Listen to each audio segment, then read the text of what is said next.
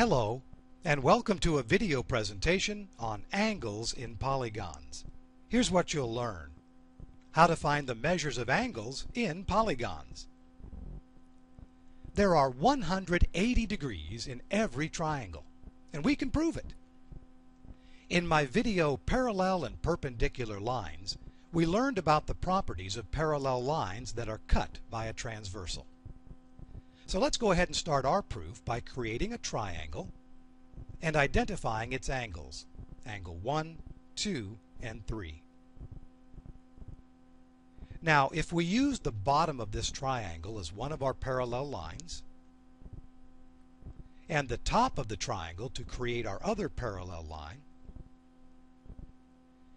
then extend each of the blue lines to form two transversals cutting those parallel lines, we can prove the angles in a triangle total 180 degrees. And here's how.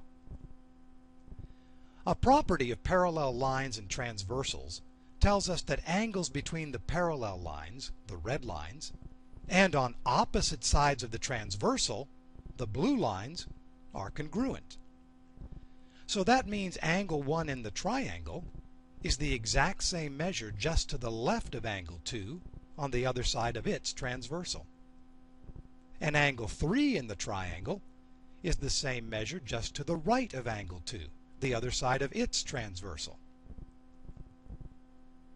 Now we see that the sum of angles 1, 2, and 3 have to be 180 degrees, because angles 1, 2, and 3 form a straight line, and a straight line is a straight angle of 180 degrees. Therefore, the sum of angles 1, 2, and 3 making up the triangle also total 180 degrees.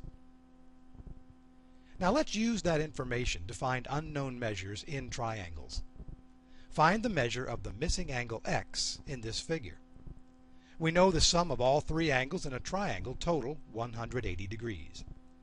So the right angle, 90 degrees, plus the 60-degree angle, plus our missing angle x, have to total 180 degrees.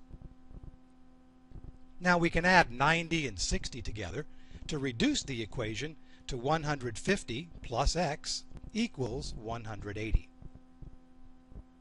Now we subtract 150 from both sides to isolate x on the left, and we have to do it to both sides to keep our equation balanced. So on the left the 150s will cancel, leaving us with just our variable x. And on the right, 180 minus 150 is 30. So x equals 30, or the missing angle is 30 degrees. Let's work another one. Find the measure of the missing angle m in this triangle. The sum of all three angles we know have to total 180 degrees. So we can add all the angles together. 19 plus m equals 180. Now let's go ahead and add the 19 and 19 together. That will reduce our equation to 38 plus m equals 180. Now subtract 38 from both sides to isolate the m on the left side. On the left the 38s will cancel, leaving us with just the variable m. And on the right, 180 minus 38 is 142. So now we know m equals 142, or the missing angle is 142 degrees. Now, how do we find angle measures in other types of polygons? Well, knowing that the measures of angles in a triangle total 180 degrees allows us to determine the total number of degrees in other polygons. And here's how. All polygons can be broken up into triangles. And once we know how many triangles make up a polygon, we simply multiply that number by 180 degrees. But how do we find the number of triangles that make up a polygon? Well, let's look at a few polygons for examples.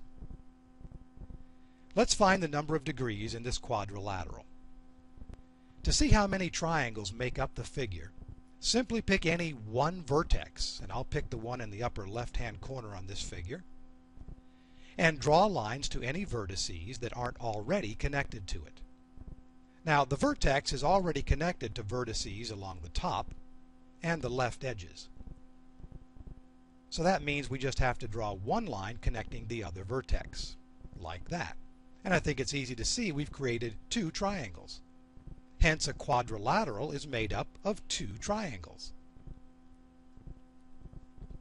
Now since a quadrilateral is made up of two triangles, and we know each triangle is 180 degrees, the angle measures in a quadrilateral have to total 360 degrees.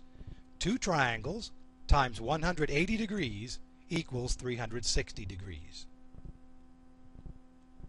Next, let's find the number of degrees in a pentagon. Again, to see how many triangles make up the figure, simply pick any one vertex, and in this case I'll pick the vertex at the very top of the pentagon. And we're going to draw lines to any vertices that aren't already connected to it. Now the vertex is already connected to vertices along both top edges. So we're only going to have to draw lines connecting each of the other two vertices, just like that. Now how many triangles did we make? A pentagon is made up of 3 triangles. Since a pentagon is made up of 3 triangles, and each triangle is 180 degrees, the angle measures in a pentagon have to total 540 degrees. 3 triangles times 180 degrees equals 540 degrees. Now let's do one more. Let's find the number of degrees in a hexagon. Again, to see how many triangles make up the figure, simply pick any one vertex. This time I'll pick the one that's farthest to the right, and draw lines to any vertices that aren't already connected to it. Now the vertex is already connected to vertices along the right edges, so we're going to draw lines connecting each of the other 3 vertices, just like that. Now, how many triangles do we have? A hexagon is made up of 4 triangles.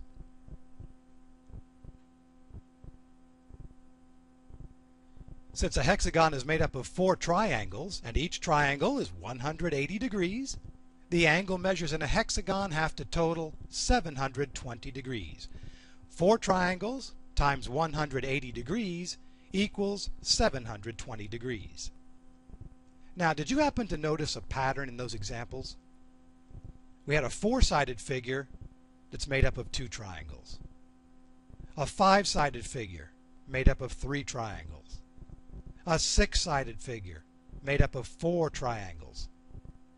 The number of triangles needed to create a polygon is 2 less than the number of sides. So we don't really have to chop each polygon up into triangular parts to figure out the number of triangles that make up that figure. Just count the number of sides and subtract 2.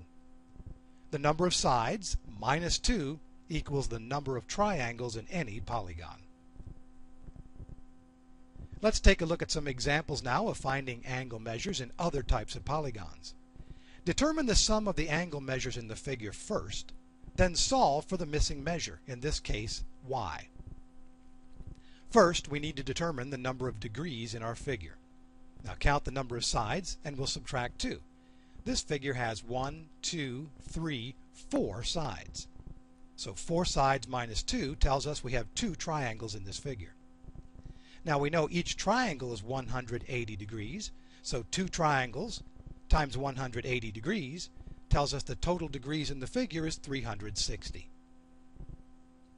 So the sum of all the angles has to total 360 degrees. Let's go ahead and set up an equation now that we can solve. Let's start with one of the 90-degree angles, add the other 90-degree angle, add the 107-degree angle, and add the missing angle y. All 4 of them have to total 360. Now we can reduce the equation by adding 90, 90, and 107 together. That gives us 287 plus y equals 360. Now subtract 287 from both sides. That will allow us to isolate our variable y on the left-hand side. And that happens because on the left the 287's cancel, leaving just our variable y. And on the right, 360 minus 287 is 73. So y equals 73, or the missing angle is 73 degrees. Let's do one more. Determine the sum of the angle measures in this figure, then solve for the missing measure, x.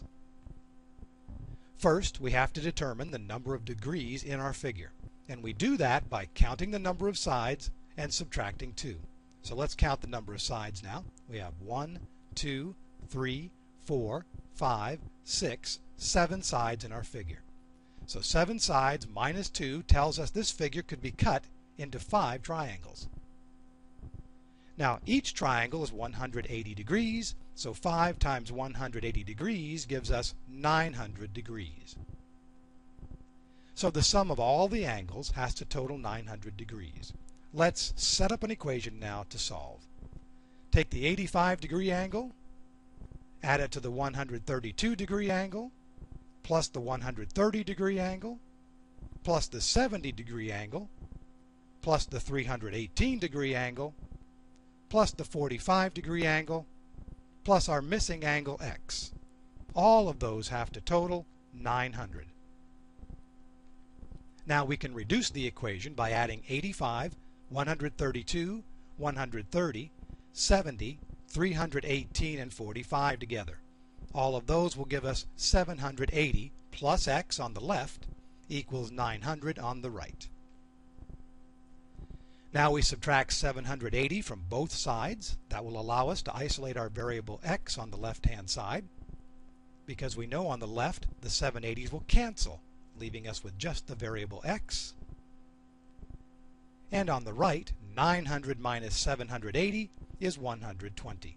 So x equals 120, or the missing angle is 120 degrees. Congratulations! You learned how to find the measures of angles in polygons.